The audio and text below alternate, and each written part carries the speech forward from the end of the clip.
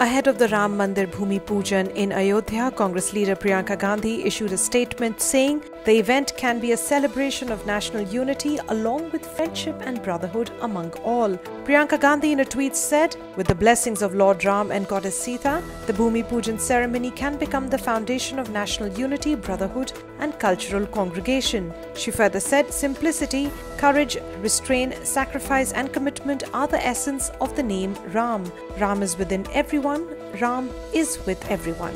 She said Lord Ram belongs to everybody and wants everybody's welfare. That is why he's called Maryada Purshottam.